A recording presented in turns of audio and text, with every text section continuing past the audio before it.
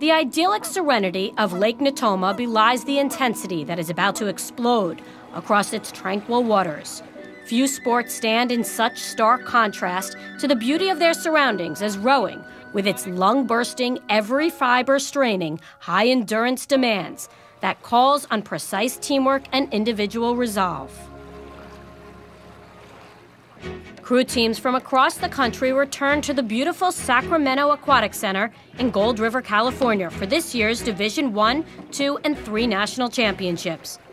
Division III powerhouse Williams has won the last 5 team titles, and now with interim head coach Brad Hemmerly at the helm, they are determined to keep the streak alive.